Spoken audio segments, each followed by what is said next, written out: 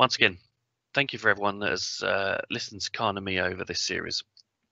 We both have enjoyed putting this content together for you, and we all at BCS hope that it has helped raise awareness regarding security and has shed some light on the challenges that we all face daily. Thank you for the feedback that has been received and for those that have emailed comments into us. Just a small note, I'm feeling slightly under the weather today, so if I have to cut out for a few moments here and there, I've not disappeared. I'll be right back. We have a lot of new people joining us today, so I'll introduce us one last time. I'm Lee Hutton, and I'm one of our senior remote engineers. I often deal with some of the fallout that occurs from security issues that get raised. Khan Tomlinson is our systems administrator, and he implements and maintains security functions and features across our network. Over the last two sessions, we have spoken about what threats are being targeted what threats are being targeted to us as end users and how we can go about protecting ourselves and our accounts. With the unfortunate world events that are happening, I would say most of us are working from home. And this week, we're going to talk about some of the aspects that could be being overlooked regarding the safety and security of your data whilst being away from the office. You will all notice, hopefully, that there's a Q&A section on Teams and you can ask any questions. We have had some good ones so far, and as normal, we will get to those at the end of the session.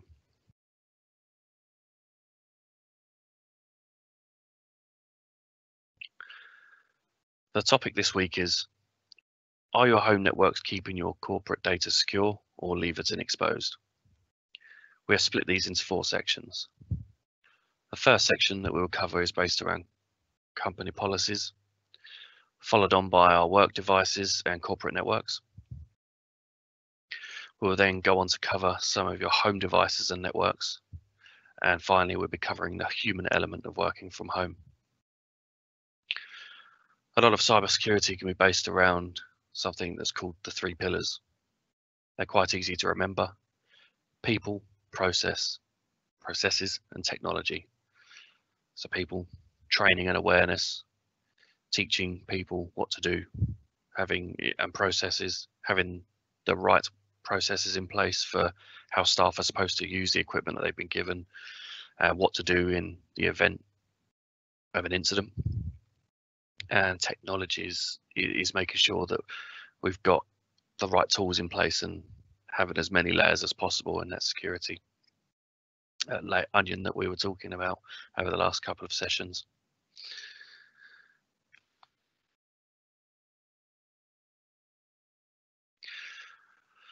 Firstly, we just wanted to cover off some interesting statistics that we've come across recently. They don't necessarily relate to remote working, but are interesting nevertheless. In the UK alone, victims lost over £800,000 to coronavirus scams in February. One unlucky person in particular was left £15,000 lighter after buying lots of face masks that never arrived. Research shows that some 4,000 COVID-19 domains have been registered this year, many likely for fronts for cybercrime. As we've mentioned previously, they want to trick you into clicking on their emails. You can also buy COVID-19 infected bodily fluids on the black market for around £850. I don't know who would want to do that, but yeah. And 1/3 of IT decision makers admitted that their organizations had suffered a data breach as a result from remote working. Khan, I'll let you take away the first part. Thanks, Lee. So when working from home, there are a whole host of additional complications and risks to your data that exist that are not so much of a concern in the office. This isn't because the risks don't exist, but they're greatly reduced, primarily due to the fact that the office is under your control. You control the physical security, and you or your IT team control your corporate network. You lose a lot of this control when a member of staff or their device leaves the office. Company policy is key here to maintaining some of that control and ensuring the security of your data. After all, if your company policy doesn't state it, can an employee really be blamed for an action that led to a breach? For example, an employee uses their personal device to access their work emails. When logging into their Office 365 account on their home PC, they don't realise that they have malware on that PC. This malware then steals their login credentials. Their account is then breached and the data is stolen. Who's to blame in this instance? Naturally, you'd probably assume the employee, but if you haven't stated in your company policy that staff aren't to log into their work accounts or access work data from their personal devices, they can't really be blamed. Education is also important here. If the user isn't educated in the company process, then it's hard to place the blame on them. It's therefore of paramount importance that you, if you don't already have one, create a remote working policy that dictates what is and what isn't acceptable. The policy should be read, understood, and signed by all staff. You need to consider things such as what devices are storing your data while working remotely. Are you allowing personal devices to access your company data? How are these devices accessing your data remotely? For example, is the data stored in the cloud, or are you going to use the force the use of a VPN to access your internal documents stored on your servers? If you have ISO 27001, you should already have a remote working policy, but you need to ensure that it is kept up to date and relevant. This remote policy will help you remain compliant with any other frameworks that you work towards, such as Cyber Essentials. It's important not to let compliance slip just because you are no longer in the office. This presentation will include some of the best practices for working from home and the things that you may want to consider including in your remote working policies. Of course, a remote working policy is a preventative measure. Mobile working attracts significant risks, and security incidents will occur even when users follow the policy. The question is, what do you do in the event that you are breached? You will need to review or implement an incident response plan. Incident response plans should be sufficiently flexible to deal with a range of security incidents that could occur, including the loss or compromise of a device or a hacked account. Ideally, technical processes should be in place to minimize the impact of these breaches, such as changing a password or blocking a machine's access to the corporate network. I'm just going to pass this over to Lee now, who's going to run you through device security. Thanks, Khan. Over the last few months, we have had many people take their machines home that are normally stored in the office. These could be desktops, laptops, or even printers. We are demanding so much more from our networks. Now many more people are working from home. There is often a blurred line into the difference between personal and business use, and there really shouldn't. One of the downsides from people using their work machines at home may be that people could be using removable media more to move files around to different people.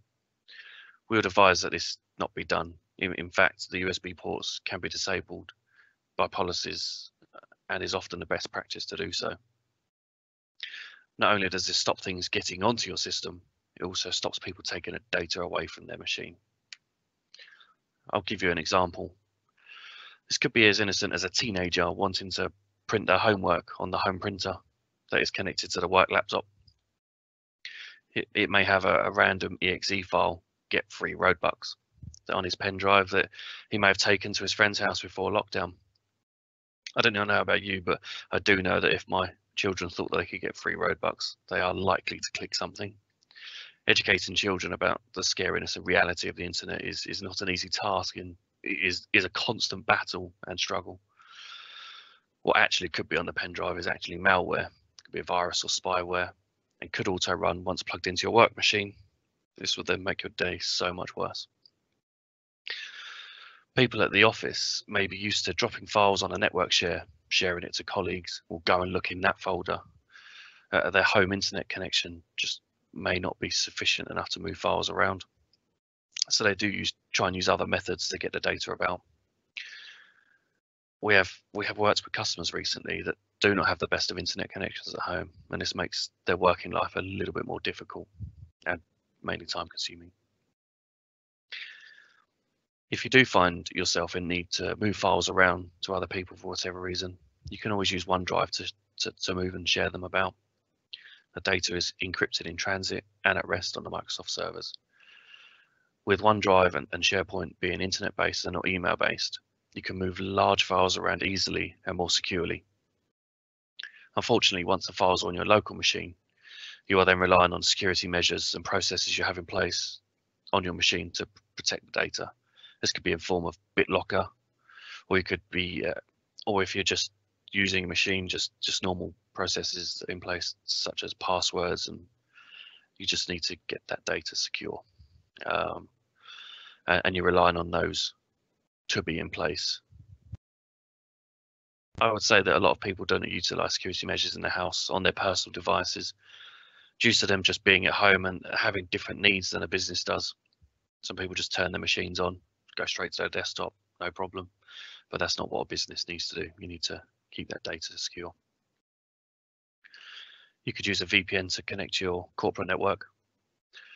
This would give the user a similar experience as if they were to be in the office again, as if their machine was physically based in the office. So you would get access back to your shared drives, your work printers will become available again. There are other benefits to VPN, which I'll go over in a moment.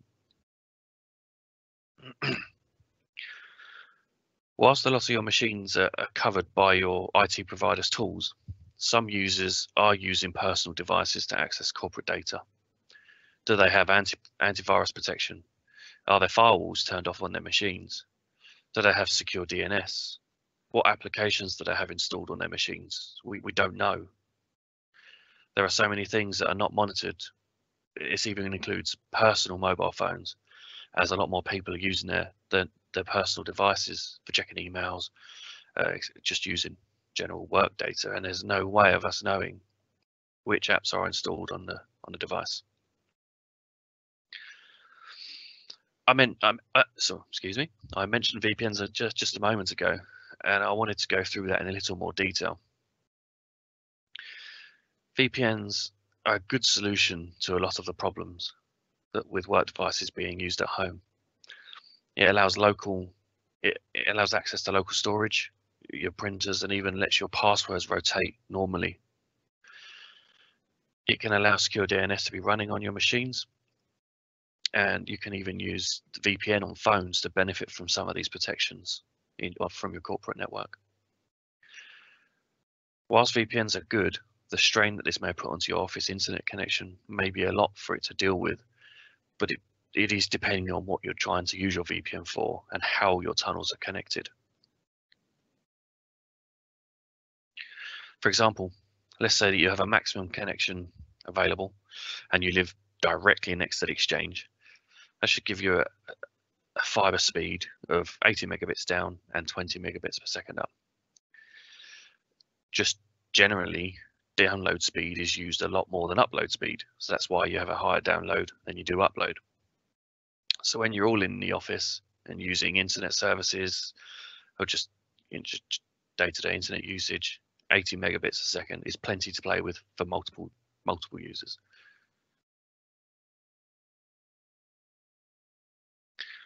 A lot of your line of business applications will be running on your local network, which will normally be running a lot faster. You'll probably be hardwired in your local network. It will just be so much faster in most cases than your internet connection. Whilst you're working from home and you want to get a file and it's at work, or use a business application, you're now no longer using your internal network or your download from the office. You're actually using the office's upload speed, which in this scenario is 20 megabits a second. And that's best case scenario. Oftentimes it will be lower. So when you're trying to grab a file, you're now pulling data from the office. You're using your download speed, but your office's upload speed. So now if the VPN is the preferred method of connection, which it is, and depending on some variables, that internet connection could be a bottleneck for you.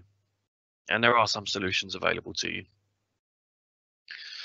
There are two types of VPN tunnels. One's called transparent, which is a split tunnel, or a full tunnel. The difference being that the split tunnel is only sending the traffic that needs to go to the office, whereas a full tunnel is sending all traffic to the office, regardless of where you're going. There are pros and cons to both, so please, as mentioned before, everyone's got different needs, different layers, and please email in, ask us any questions you may have on that. Let's say you don't live on top of an exchange and you've got a bad connection. There is also a service, and it's called a dedicated lease line. This will give you a much faster connection, much more stable, and often allows you to run full tunnel VPNs much more effectively. And this means that you'll have access to your local line of business applications a lot more smoothly.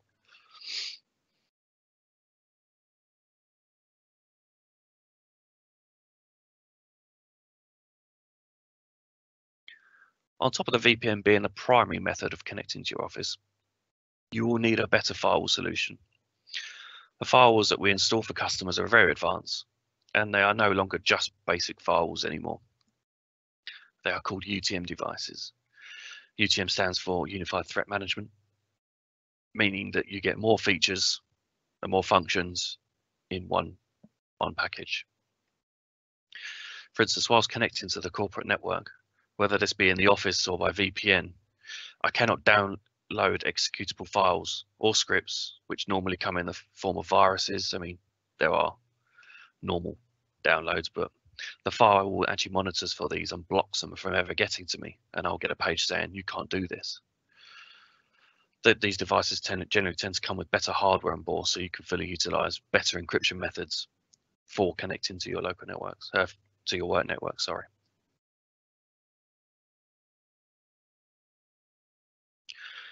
Working from home does come with additional challenges that are often overlooked. The chances that your devices may be stolen or accidentally damaged now that they are not in your work environment, where you have your normal protection and your normal computer protections and your workspace measures are higher. Since the lockdown was put into effect, I've spoken with people that are working in all rooms of the house, including the kitchen. People may not have dedicated workspaces, which could lead to higher accidents, such as dropping your laptop, knocking it off the table or side, sitting on it, or it's been left on the sofa. Unfortunately, accidents do happen, and you should talk to your staff to see what you can do to help make their environment more user-friendly. Just to quickly cover stolen devices, the real sort of only protection from that is to make sure your devices are encrypted using BitLocker. They must be BitLockered if they're leaving the office. But to be fair, BitLocker is so easy to enable, it should be on all devices that support it. This protects the data that's on the drive, as it's the only way. The only way past it is if you know the BitLocker key, or if someone was to steal the laptop and turn it on, they would have to know your passwords. And the only real way around that is to wipe the device. But ultimately, your data is secure using BitLocker. And I don't know if any of you ever had to type in your BitLocker code, but it's very long. Where users are not connected to the corporate network and are not using a VPN solution, users are saving items to their desktops and their local documents, which are more than likely not being backed up. Where possible, obviously all data should be stored in a centrally backed up location, such as your network drive, SharePoint or OneDrive. Just note that SharePoint and OneDrive aren't a backup solution, they are a sync solution. And we understand that this may not always be possible. Users may be used to having their desktops and documents backed up for them, so they can jump from different machines in the office and everything is there ready for them to go. As users are not really connected to the corporate network, data is likely to be stored on their desktops and documents. This is only locally, so if your device breaks or gets stolen, you're not going to have a great day trying to get that presentation you're working on up until midnight last night. Fortunately, OneDrive does offer a solution to this problem, which does come with your Office license. It will sync your desktop documents and pictures to your cloud accounts, and you can also specify other folders as well to sync. And this way, if your device is stolen or damaged, you can easily migrate to a new machine without relying on a corporate network so much and knowing that everything is safe.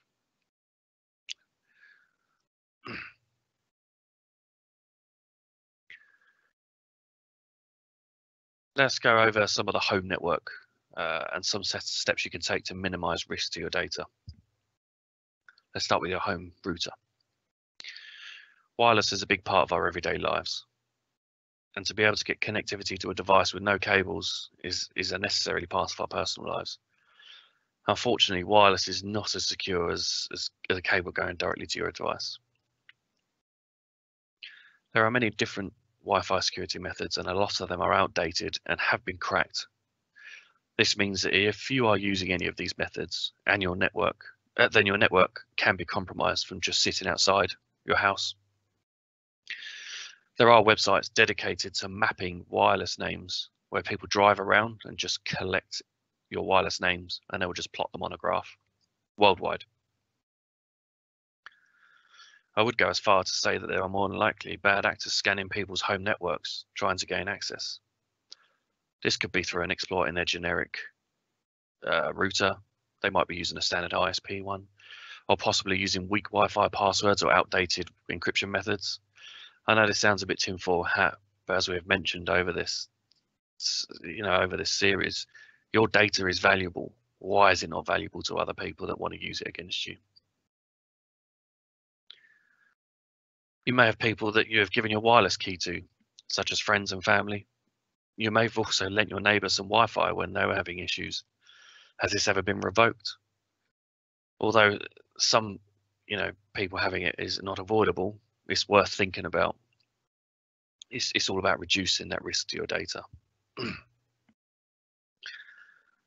Let's go over a couple of small tips to secure your home network.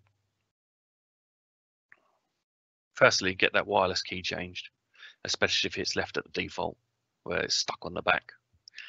I know that there are practices out there from companies that would do something as simple as use the MAC address as your wireless SSID password.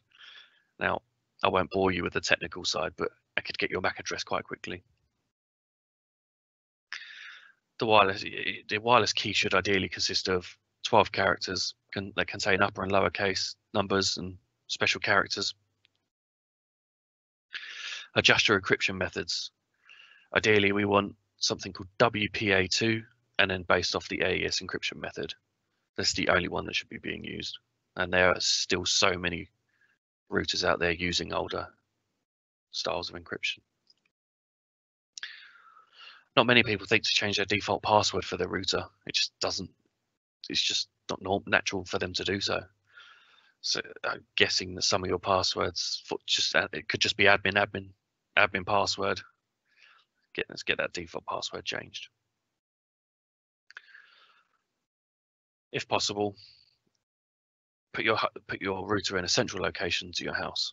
Not only does this give a good spread of a wireless signal, it also reduces the wireless signal to the exterior of your house. Again, we were talking earlier about people sitting outside trying to break in. It just helps with all these layers that we talk about. You must ensure that the firewall is enabled on your router. Although this is likely to be on, I have seen some connections where someone's tried to help them enable a port forward, they couldn't get it to work, and they've just turned the firewall off completely. Then you're relying on your Windows firewall to protect you, and I wouldn't want to just rely on that. Do you have any open ports on your firewall? How many ports do you have open, and are you aware of them? Maybe you might not even know. Maybe it was maybe a child was trying to create potentially a Minecraft server at home, and other people connect to it from outside. Maybe that isn't password protected. Maybe people just come in. Is this something that is happening? Does it still need to happen? These are questions that we should be thinking about. And if your router does have an admin control panel from the external, make sure this is turned off.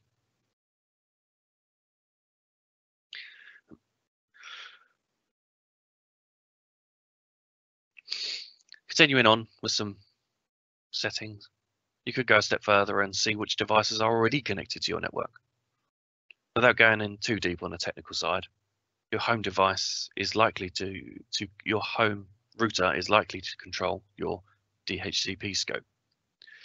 Like we mentioned in a previous episode, DNS is like the phone book or yellow pages for your IP addresses, so it knows where to go.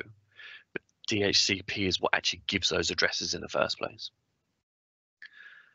There should be a list of DHCP addresses that have been given out. These can be seen by logging onto your router, and you want to be searching for something like connected devices, and you might have a list by wire and wireless. You should be able to identify all these devices.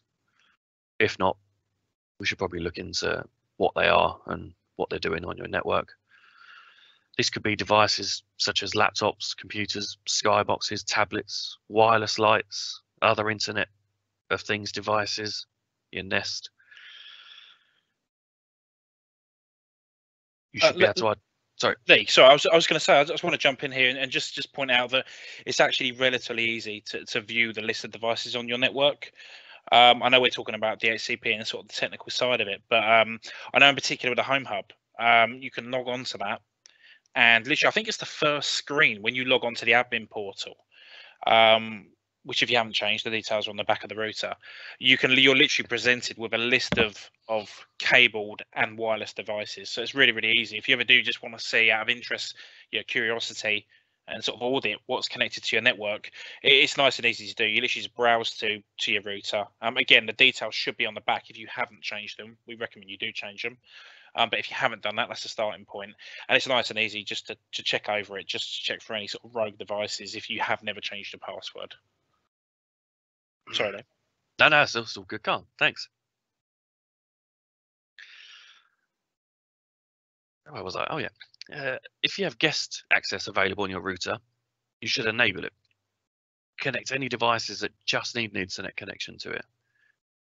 This means your children's Wi-Fi devices, smart appliances, Internet of Things devices, and just things that just need an internet connection. Put it on a guest network. This would reduce the threat to your normal work device, even on your home network. It effectively VLANs. It's a very basic VLAN functionality. A VLAN is a virtual network, and it just separates off from your main network.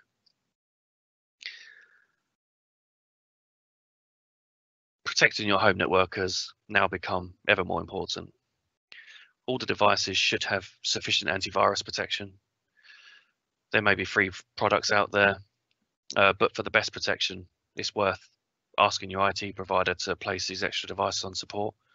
Does your IT provider know that you've got other devices that are connecting to the corporate network? These are things that we should be thinking about. It's ideal to monitor what applications are being installed on all your devices, but children's devices, their tablets. I know in our house, applications cannot be installed by the children, but they are locked out from installing anything. So they have to come to us as parents for permission, and then we'll look at it, see if it's appropriate. I'm sure many of you know there's so many applications out there, small apps that are made by bad people, and it's not a sort of thing you want to be spying on your network. Are there additional devices on your home network causing you to be more vulnerable to risks? This could be machines such as XP, Windows Vista, or Windows 7. I'm sure you have all heard and remember the worm WannaCry that literally rampaged through the NHS's network and effectively bricking their machines and servers. I'm sure you all remember reading about that, listening to that in the news. This was ultimately targeted at Windows XP, but as Windows 7 is no longer supported, it's only a matter of time until something like this happens to Windows 7. I mentioned Internet of Things devices a moment ago, but they have some of the worst security possible and worst practices.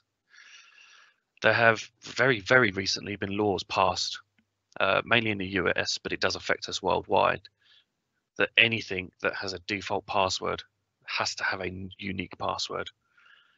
And that's, I mean, sometimes there won't even be passwords for Internet of Things devices. Companies do vary in the way that they are implementing this, and it is a relatively new law, but there are millions of devices out there that are just completely insecure, that are just sat on your network. Thanks, Lee. Just something else we wanted to cover off. It's not really a security issue, but it will, or it can massively impact your experience working from home. Is your internet speed. Again, it's not security related, but it's something we felt we should cover off just for the sort of best working from home experience. Really, I highly doubt anyone still uses dial-up, but there still are quite a few people out there who use ADSL and not fiber connections. ADSL's major limitation is the further you are from the exchange, the slower your internet connection will be, and even less stable. This affects fiber as well, but to a lesser extent. We've worked on a connection recently, and they had something like 0.9 megabits per second down and 0.25 megabits per second up. That's very slow. You're not going to get much done on that. And especially with more people now utilizing video calls to communicate with colleagues and even family, friends and family, bandwidth's never been so important from home.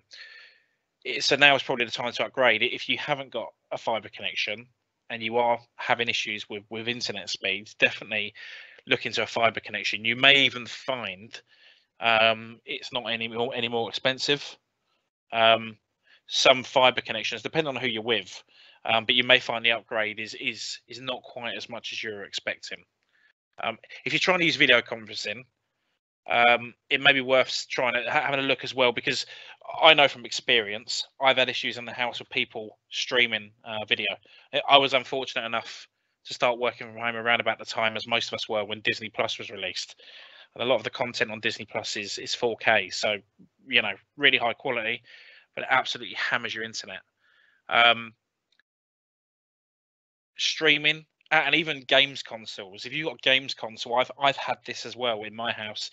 It updates a game. You might get like 100 gigabyte update to a game come through, and all of a sudden that's maxing out your bandwidth updating this, and you can't get anything done. So you do need to be careful with that, particularly during your business hours. If you've got an important conference coming up, you want to make sure the internet's relatively clear. It doesn't mean other people can't use it, but they probably have to be mindful about what they're doing on it, especially if you are on the lower end of the bandwidth side. To give you an idea, Netflix, an average 4K stream on Netflix uses about 16 megabits per second. 1080p, so HD, uses 6.9 megabits per second. So as you can see, if you've got 20 megabits per second down and someone's watching Netflix at 4K, that leaves you with roughly 4 megabits per second down. That you're not going to get too much done with that, especially if you've got other people using it as well. It doesn't leave much room for anything else. So just bear that in mind. And then finally, we just wanted to cover off some of the human-based side of the security. So going back to the 3 pillars, people being one of them. As covered off in our first session 2 weeks ago, phishing attacks have increased since the onset of COVID-19. Hackers are adapting quickly to take advantage of the unfamiliar scenario we currently find ourselves in. Before COVID-19, phishing was already the biggest cyber threat to a company. This no doubt has increased significantly since. Google actually announced that, and these stats we actually quoted in the first presentation, but it's worth repeating. Google announced that their Gmail service had been used to send 18 million COVID-19 related phishing emails per day. 18 million. They're able to block some of them, but the point is, that's probably increased since then. And they also noticed, and that's just Gmail, bearing in mind, they actually noticed 240 million COVID-related spam emails coming into their user base. So if you've got a Gmail account, you're one of those users, and Gmail-wide, all their mailboxes, they actually identified 240 million COVID-related spam emails per day. That sort of gives you an idea of the enormity of the risk. I can't remember the exact percentage, but I think something like 85% of the email traffic in the whole world is something like spam or something like that. I remember it being an astronomically large number.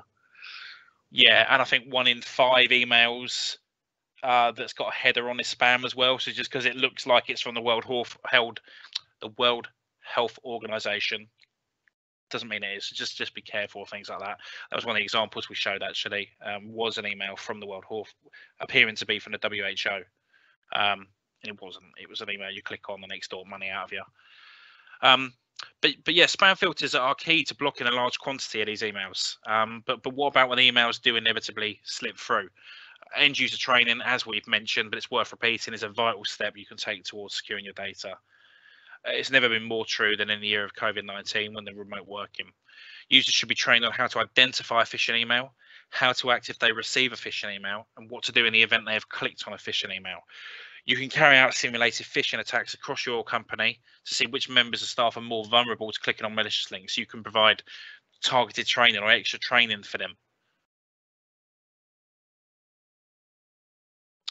The training doesn't just stop at phishing, however. There are other aspects to consider, including the fact that your staff are most likely using software they haven't had to use before, or at least rely upon so heavily, such as video conferencing tools such as Teams or Zoom. I know we use Teams. We've used it in the office for quite a while now, but we didn't use it half as much as we do now. Nowhere near. And that brings with it a certain uncertainty. Users don't quite know what the tool does. So that's why you want to provide guidance on how to use these tools efficiently and securely.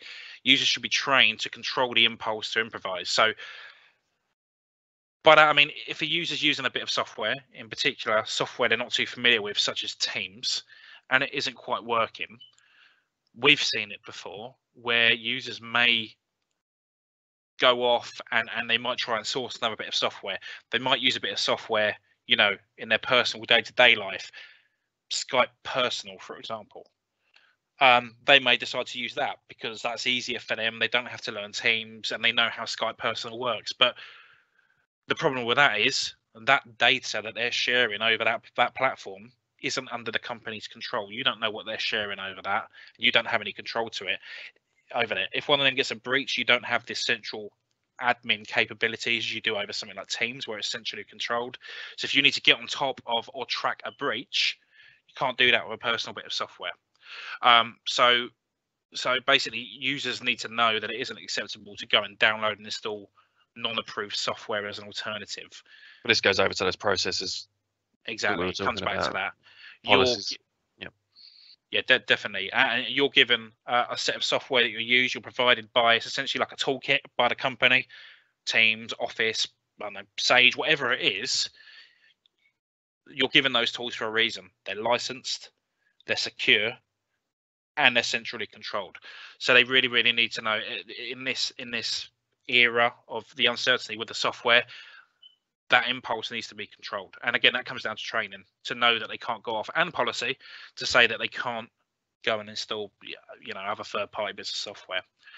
It can lead to data leakage, and leave your machine vulnerable to malware, especially if they're installing, you know, freevideoconferencing.com, that sort of stuff. The user should know basically to seek assistance from their IT department if they experience any difficulties with a company-issued software. Then there is training around using the PC at home. But I don't mean how to load Outlook or send an email, you know, the basic day-to-day of their job, but it's a different environment.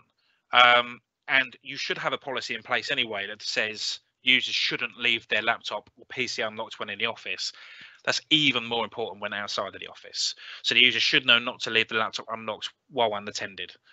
If the user has to leave the laptop for any reason, the screen should be locked.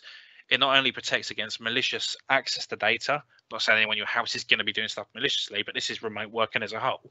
But something that is probably more applicable to your house is it also stops your child come along and, you know, hitting the keyboard and accidentally deleting some important work.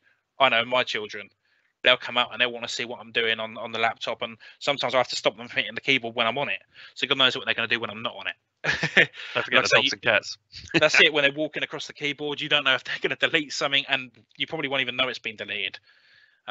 So you definitely want to avoid that by locking the screen. And also, you don't want to write down passwords. That's just the other one. Again, that applies in the office, but again, that's even more important outside of the office. You don't want someone to be able to read your password off of a sticky note. Another small bit of, but important bit of advice around keeping your device safe is from theft and damage. So when you're training a user, you want to provide some basic training. So a lot of it's common sense, but if it isn't said, again, can they be blamed? Don't leave your laptop near an open window. If the laptop's, you know, some houses go right up onto the street. If you've got an open window, someone's only got to reach in and pull the laptop out. So it's common sense stuff like that. But again, if you've covered it, you've covered yourself, and then it's down to the user. They've had the training not to do it. Again, don't leave the laptop. I know, as example Lee gave earlier, balancing on the edge of a kitchen countertop where it can be knocked off, or even if it's in the kitchen, it could become water damaged. So these other scenarios that may not happen, but they're more likely to happen. They can happen outside of the office. And that's the point. Yeah, definitely. So as mentioned at the beginning of the presentation, in the event a laptop is stolen or damaged, or an account is breached, the user needs to know what to do, who they should contact, how quickly, and then someone needs to know what steps need to be taken. So that might be their contact. This will be dictated by your company policy. The company policy may say to contact your line manager and IT support, and IT support will lock down your account, and the line manager would deal with the sort of legalities of it if any data's gone missing and things like that. The risk to your data isn't just cyber related. There's a large risk of confidential information being leaked via an overheard conversation or being overlooked. The user should be trained to identify these risks and act accordingly, such as position themselves with their back to a wall. Lee laughed when I put that one in. It seems quite extreme, but especially if you're in a public place. Again, at home, it depends what the nature of your business is, but there will be some confidential stuff. 100%. No, I'm just saying 100%. It's it does seem funny, but if people can overhear you talking about multi-million-pound deals, I don't know. Definitely, that's information you don't want out there. No, that's it. And even family, I'm sure there's something in your contract that you can't disclose certain stuff, so you're disclosing it. So you do need to bear that in mind. So maybe have the laptop, you're sitting against the wall, and also if you have to take a call and you think it's going to be confidential, it's leaving the room before discussing confidential information out loud. Again, that comes down to training, and it comes down to the policies. The policies dictate what to do. The training is how to follow those policies, basically. So it all sort of loops around. Finally, on training, we would recommend that users don't mix personal and work. So if possible, users should use their devices for work and their work devices for work and their personal devices for personal matters. If you keep the two worlds separate like this, you're taking a big step towards reducing the risk to your data. Unless your personal devices are managed by your IT department, there's no guarantee. There's no guarantee anyway, but there's no you can't say with any degree of certainty that those devices are secure. You don't know whether they've got up-to-date AV on them. You don't know whether they're riddled with malware. Just, if you can, keep your work stuff to your work devices and your personal stuff to your personal devices. And then now we discuss training, which want to cover off a few more steps you can take to minimize risk when talking about the human side of security. So again, going back to the pillars, people, in particular, communication. We would suggest keeping close contact with your employer if you're an employee, or your employees if you're an employer. This is really, really important. Communication when working remotely is even more important than when you are all working from the same office. Ask a colleague if you're stuck. It's not quite as easy as being sat next to them, but you should still take the time to call for help. Lockdown doesn't mean you're alone. You might be isolated, but you've got the tools there to help communication. And this one's important. Employees should be kept up to date with the goings on in the business and have regular check-ins with their line manager. It goes back to the initial point we made around phishing. The user is less likely to act on a spear phishing email if they know where the business is heading. Again, none of us have experienced a situation like COVID-19, and hackers are looking to exploit the uncertainty. Communication and regular check-ins can help defeat that. There is no uncertainty. If it's good communication from the top to the bottom, throughout the company, there's no sort of, you're more likely to know when something's out of the ordinary. If there's no communication, all of a sudden you get an email from your CEO saying we're doing this, you might not question it because it's been a couple of months since you had an update and you were expecting an update. So regular check-ins, regular updates, and you're more likely to notice a buck in the trend. If something comes in that's slightly abnormal to your weekly check-in, for example, maybe a daily check-in, but you're more likely to spot that. And also, it's important to consider the mental health of a remote worker, especially if they're living alone or under lockdown, under lockdown. Set up team calls throughout the day, call colleagues, and organise some remote team building exercises to keep spirits up. A user's less likely to cause a security breach if they're in the right frame of mind and are motivated.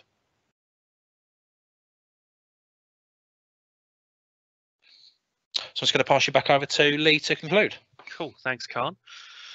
Just to conclude, it's really important to have policies in place to protect your business. As Khan mentioned, get the policies in place and then train the people. Everyone will do a much better sort of job if they know exactly what to do when they need to do it. These are instant response plans, acceptable use policies, password policies. There are actually many policies available that cover many aspects of an IT, and BCS are here if you need help. Get your devices secured, personal ones, now and always. Actually, hopefully going over today's topics have sort of showed light that people just turn their devices on and just use them. They might not worry about certain bits and pieces. Maybe it's time to think about some more security awareness around those. As Carl mentioned, let's not use personal devices for business use where possible, and if you need to, let's make sure that they've got the right security measures in place. Let's get your home network secured. Wireless needs strengthening because that probably will be the biggest weakness of your home network. And again, training is key for all users. And lastly, as Carl mentioned, communication is so vital. It's completely different times we're in. Although some people might like the working from home, and some businesses might not go back to offices, they might actually not find it too bad working from home. There are other, on the other side of it, there are people that do struggle working from home, and it's probably key to recognize that and make sure you're on top of that. Just before we get into any questions, I'd like to thank you all for being in these sessions with us. Some of you have been here every week. And if you require any of these recordings, please email us at education@bcs365.co.uk. I do suggest you do so you can share it around your staff. There was, I'd like to say myself, there were some good topics and definitely some interesting sort of thoughts. It's just to help get the security. I mean, I only mentioned it once this time, but again, security is about layering. Just have many things in place so that if something fails, there should hopefully be something else there to catch something that may have gone wrong. Definitely. And so if anyone has any questions, just pop them in the Q&A field in Teams, and we'll get around to them and do our best to answer them. So we got a question here just around backups. We currently have a backup every day, but I feel a day backup is no longer enough. A lot can change in a day. What increments do you use on some of your clients? So backups, it depends on the server, really. If you're talking about a remote server, no data changes on a day is probably sufficient. But if you've got a server where data is changing by the minute, you can get backup software. We use a product called StorageCraft, and that runs every 15 minutes. So you can restore that back to 15 minutes ago. So in the event you deleted a file, or you don't have to restore back to the previous day, you can go back to 15 minutes ago. We'd recommend you have 3 copies of a backup as well. So you've got the 3-2-1 backups, 3 copies of the backup. You've got 2 different mediums and 1 offsite. 2 different mediums could be an external hard drive or queuing out, for example, 3 copies, and then you're 1 offsite. So you've got a cloud service or something like that. So it's just all extra. Again, it's all layers, it's extra security. I've got another question about Cyber Essentials. This person says they've seen Cyber Essentials a lot recently. And yes, it is a very well-known accreditation. And how much does it cost? So it costs about £300, I believe, for the submission of the form. And basically, you work through this form to ensure your sort of compliance with the framework. So you've got questions around patching, user accounts, that sort of stuff, your firewalls, do you have all these Back to finding those policies we were talking about. exactly, it all comes back to that. Make Yeah, sure they're there. they all interlink. And you can't actually do business with some companies now, in particular government organisations, if you don't have Cyber Essentials. So there's two you've got Cyber Essentials and you've got Cyber Essentials Plus. Cyber Essentials is the basic, tick box exercise. Do you meet all this stuff? Plus is another level. So you do the same form, but then someone comes out to your office and audits you to sort of call you out on it, basically, to check you've been telling the truth on the forms. They do ask for some form of it from evidence when you do it. So they want to see about policies and stuff like that. But plus, if you're really serious, is definitely the way to go. Lee, we've got one here about ISO 27001, and it mentions about having a data owner role within the business. Are you able to answer what the data owner's responsibilities would be? Yeah, sure. The main responsibilities, the data owner's main responsibilities would be sort of working out who has access to the data, what levels of data they are provided. It's sort of going on about permissions. I think we spoke about last week about making sure the right people have the access to the right data, whether they can edit, read, or delete data, and they're also in control of how these people have access to the data and how it's used. This allows the sorry. This allows the data owner to sort of put policies in place and procedures to help.